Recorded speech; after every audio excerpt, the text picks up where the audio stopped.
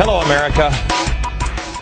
Tonight I ask you to stay with the program. This is not a soundbite program tonight, although it will be taken out of context and it will be used and it will be called fear-mongering. What I call this is question with boldness.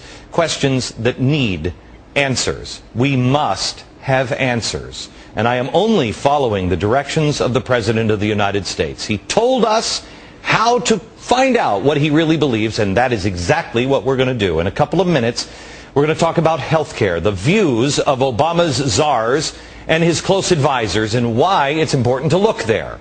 It's important to know where they stand.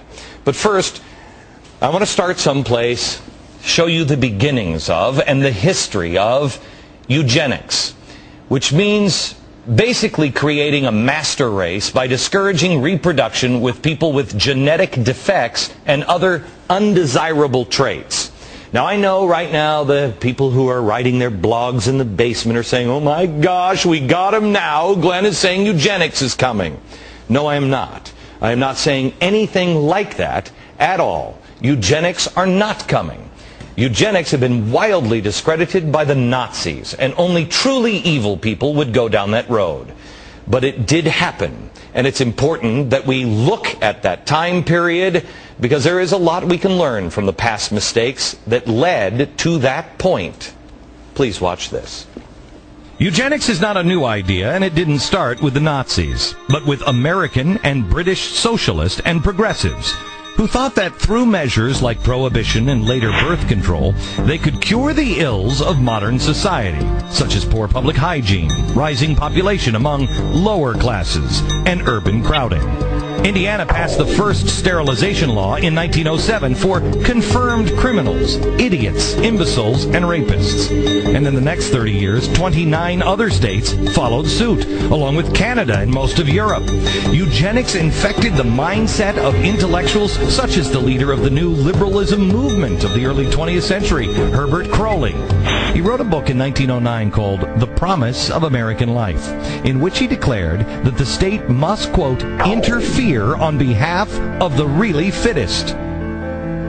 Eugenics was also popular thought for Presidents Woodrow Wilson, Teddy Roosevelt, and their advisors. In 1912, a year before he was president, New Jersey's Governor Woodrow Wilson created a board of examiners of feeble-minded epileptics and other defectives. Under it, the state could determine, quote, when procreation is inadvisable, like for criminals, prisoners, poor kids, and the ill-defined, other defectives, end quote.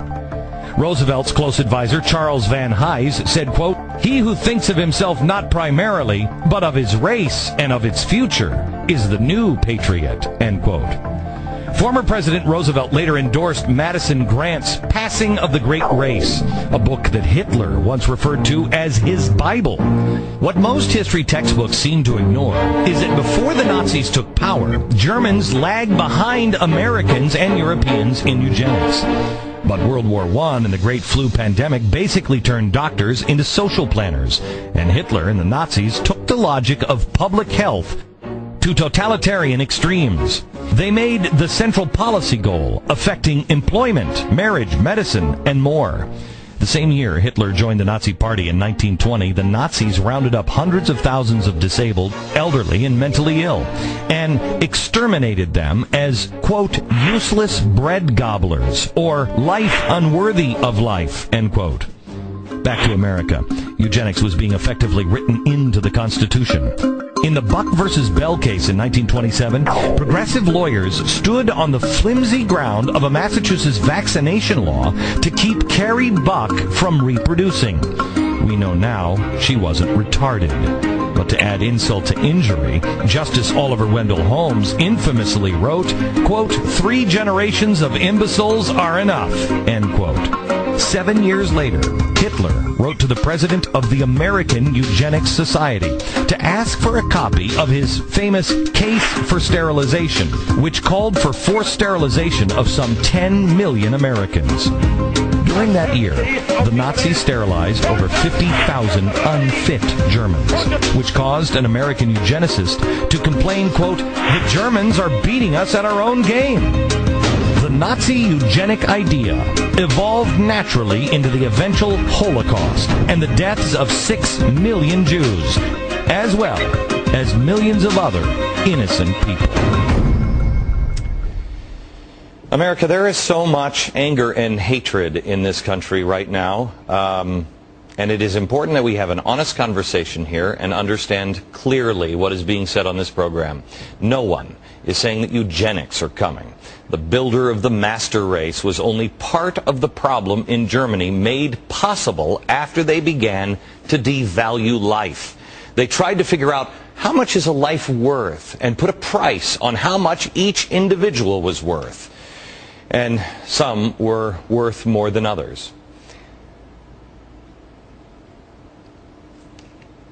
I want to show you a poster that I saw this morning getting ready for the show, and I want you to know that I have a daughter that was born with cerebral palsy, and they said that when she was born that she would never walk or talk or feed herself. She went to college. They were wrong. This poster bothers me so much because the hand of the person shown in this poster reminds me of my